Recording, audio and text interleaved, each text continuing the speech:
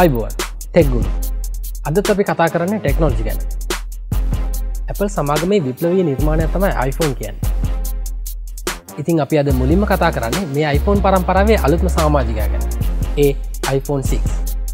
Apple සමාගමේ නවතම ජංගම දුරකථනය වන iPhone 6 තවමත් නිකුත් කර නොමැතුවත් දැන් විවිධ ආරංචි මාර්ග වලින් ඒ පිළිබඳ තොරතුරු හෙළිවෙනවා. ඒ වගේ මේ නව දුරකථනය එළඹෙන සැප්තැම්බර් මාස මුලදී නිකුත් වනු ඇතැයි විශ්වාස කෙරෙනවා. මේ නව iPhone 6 දුරකථනය මීට ප්‍රථම iPhone සියල්ලටම වඩා විශාල අඟල් 4.7ක තිරයකින් යුත් දුරකථනයක් වන බවයි කියවෙන්නේ. ඒ නිසා ඔබ මෙතෙක් දැකපු කුඩා iPhone වෙනුවට බොහොමයක් Android දුරකථන වගේම විශාල තිරයක් බලාපොරොත්තු වන්නටත් පුළුවන්. ඒ වගේම මේ නව දුරකථනයේ තිරයේ කල්පවත්ම ගැනත් මේ වෙන විට බොහෝ දෙනෙකු අතර කතා බහට ලක් වෙලා. සාමාන්‍යයෙන් ජංගම දුරකථනවල විවිධ කොටස් නිෂ්පාදනය කරන්නේ විවිධ සමාගම් වලින්. ජංගම දුරකථන තිර නිෂ්පාදනය කරන ඒ වගේ සමාගමකින් පසුගිය දවසක iPhone 6 දුරකථනයේ තිරයක් කොහොම හරි එළියට ඇවිල්ලා. උසස් තත්ත්වයේ වීදුරු වර්ගයක් වන සෆායා ග්ලාස් වලිනුයි මේ තිරය නිර්මාණය වී තිබෙන්නේ. එමෙන්ම මේ තිරය පහසුවෙන් සීරීමට හෝ බිඳ දැමීමට නොහැකි බවයි වාර්තා වී තිබෙන්නේ. මේ නව iPhone 6 දුරකථනයේ ඝනකම මිලිමීටර් 7ක් පමණ වන අතර එය බරින් ග්‍රෑම් 113ක්. එමෙන්ම 8 මෙගාපික්සල් කැමරාවක්ද 500 dpi රෙටිනා තිරයකින් සමන්විත මේ RAM මතකය 2GB වන බවයි පැවසෙන්නේ. Samsung හෝ HTC වැනි ජංගම දුරකථන සමග සසඳන විට මේ ස්පෙක්ස් ඒ තරම් විශේෂ නොවන බව ඔබට සිතෙන්න පුළුවන්. නමුත් අමතක කරන්න එපා. අපි මේ කතා කරන්නේ ප්‍රීමියම් ප්‍රොඩක්ට් එකක් ගැන බව. මේ දැක්වෙන්නේ විවිධ නිර්මාණකරුවන් විසින් නිර්මාණය කරන ලද නිල නොවන iPhone 6 ආකෘතීන් කිහිපයක්.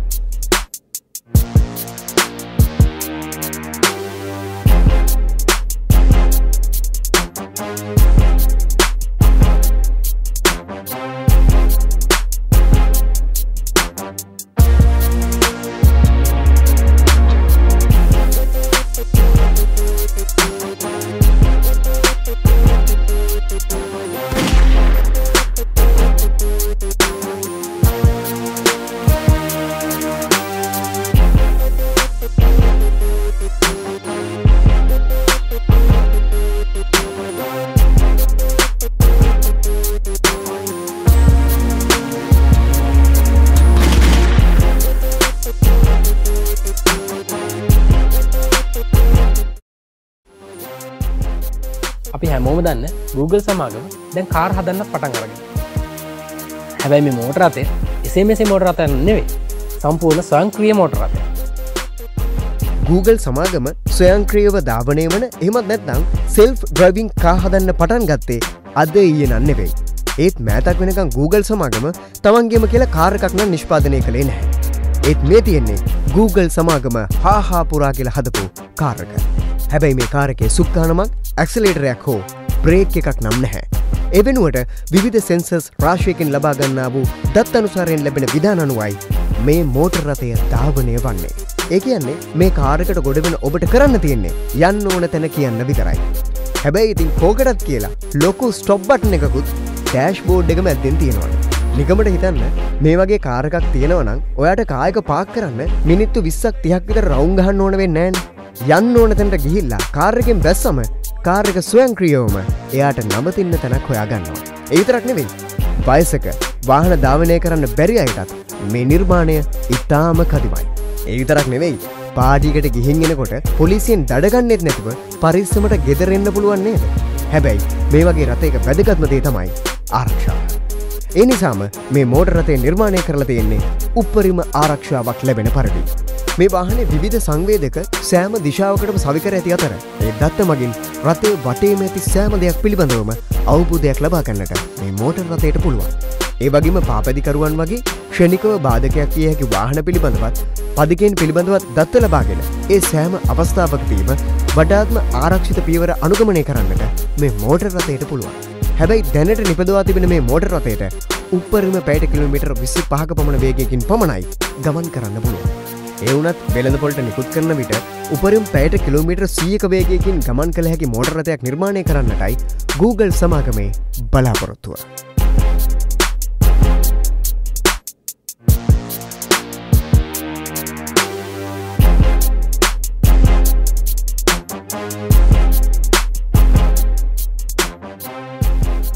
සාමාන්‍යයෙන් දැනට සිදුවන රියනතුරු වලින් බොහොමයක් සිදුවන්නේ මිනිස් අත්වැරදීම් වලින්. ඒ නිසා මේ මෝටර රථය මගින් රියනතුරු පවා අඩු කරන බවයි Google සමාගම පවසන්නේ.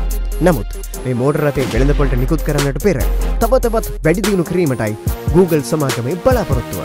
එලෙස වැඩි දියුණු කරන ලද සම්පූර්ණ ස්වයංක්‍රීය මෝටර රථය මිනිස් රියදුරකු සහිත මෝටර රථයකට වඩා ආරක්ෂිත බව ඔප්පු නොහොත් අනාගතයේදී අපටත් ඉබේ ධාවනය වන කාර් එකක් මිලදී ගැනීමේ හැකියාව ලැබේවි. මේ කියන්නේ යන්නේ ඒ වගේ අපූර්ව මෝටර රථයක්. තාක්ෂණික ලෝකයේ සීග්‍රයෙන් දියුණු වෙද්දී Jaguar සමාගමත් අපූර්ව තාක්ෂණික නිර්මාණයක් හඳුන්වා දුන්නා. virtual windscreen යන සංකල්පය හරහා දියුණු වූ මෙම නව තාක්ෂණය මගින් වාහනයක රියදුරට අවශ්‍ය දත්ත වාහනයේ windscreen එක මත සටහන් වනු ඇති. ඒ අනුව ඔබ පසුකර යන වාහනයක වේගය, ඉදිරියෙන් නැති මාර්ග බාධක, මාර්ග සිතියම ඇතුළු තවත් බොහෝ දේ windscreen එක මත ප්‍රක්ෂේපණය කරන්නට මේ වාහනයට හැකියාව ලැබී තිබෙනවා. මීට අමතරව හස්ත සංඥා මගින් විවිධ විධාන ලබා දීමටත් මේ නව තාක්ෂණයේ භාවිතයෙන් හැකියාව ලබා දී තිබෙනවා.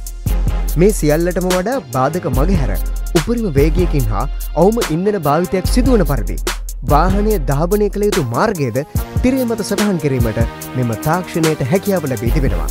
කෙසේ නමුත් මේ වනතෙක් virtual windscreen තාක්ෂණය සහිත Jaguar Land Rover රථය සාමාන්‍ය භාවිතයට නම් ලබා දී නැහැ. එසේ වුවත් මේ සුපිරි මෝටර රථය නුදුරේදීම වෙළඳපොළට නිකුත් කිරීමට තමන් සූදානම් බවයි Jaguar සමාගම නම් පවසන්නේ.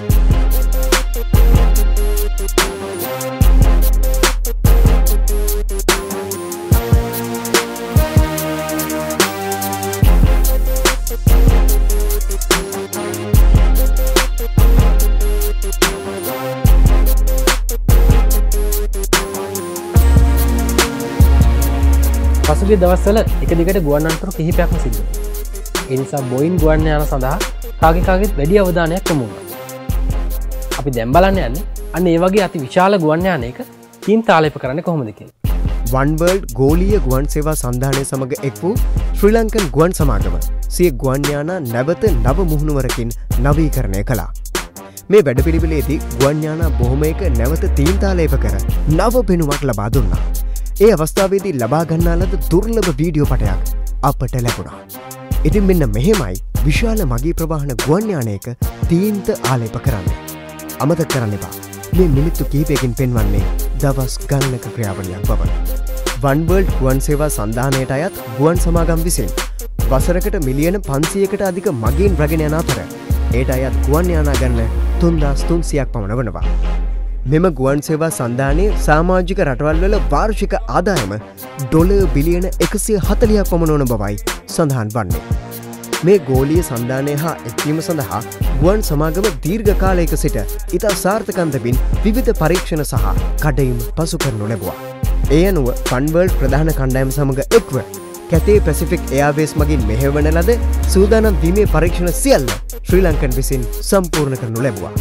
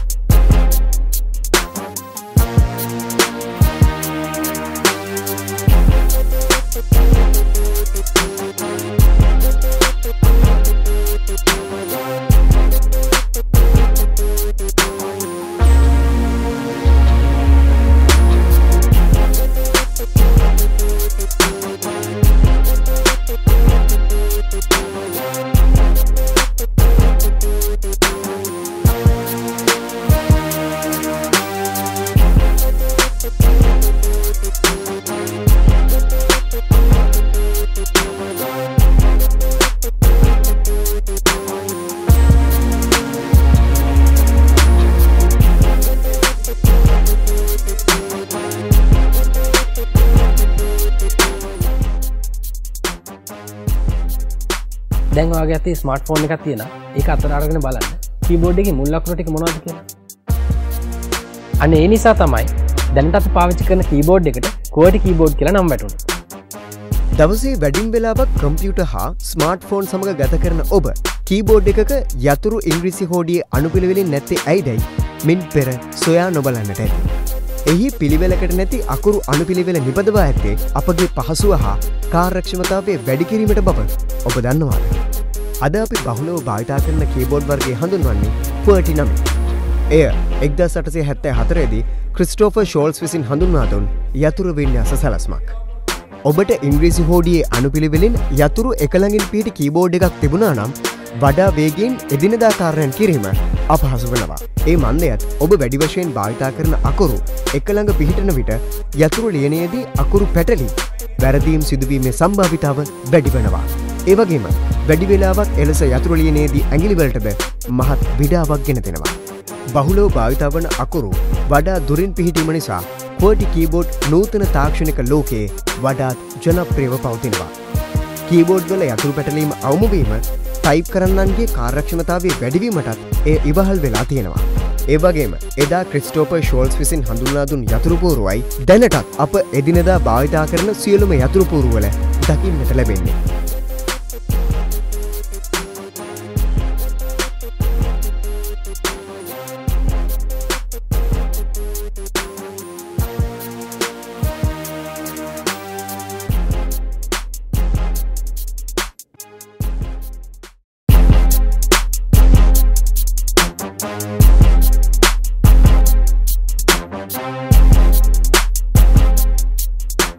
මේ සතිය අපි කතා කරන්නේ ගැජට් එකක් ගැන නන්නෙකින්. හැබැයි නවීන තාක්ෂණයට මියුසික් වලට කැමති අයට වැදගත් වෙන තැනක් ගැන තමයි දැන් කියන්න හදන්නේ.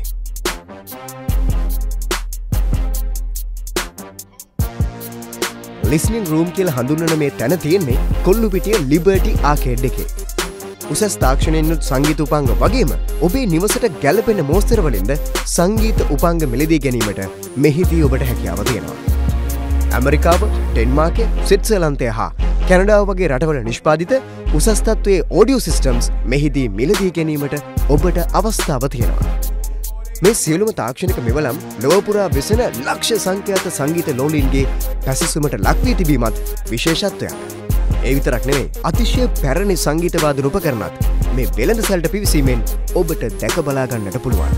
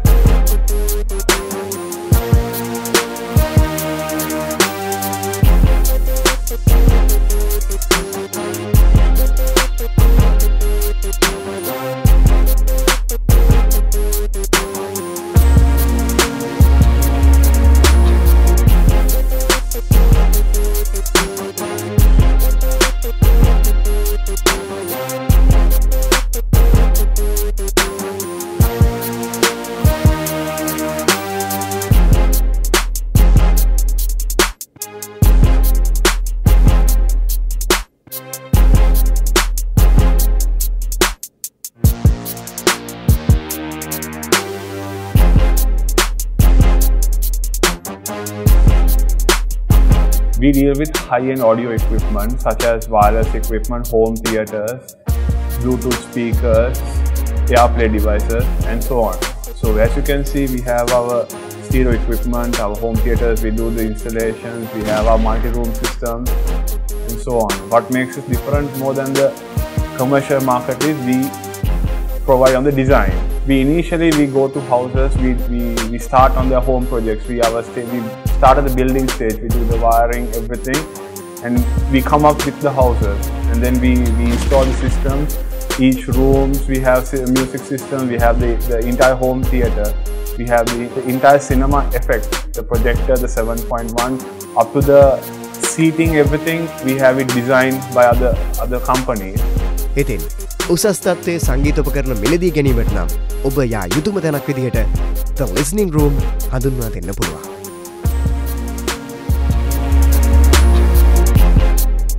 ඉතින් ඒ වගේ තාක්ෂණික ලෝකයේ අපූර්ව අලුත් සිදුවීම් අරගෙන අපි ලබන සතියේ ඔයගොල්ලන් ගෙදරට එනවා. ගිහින් එනවා.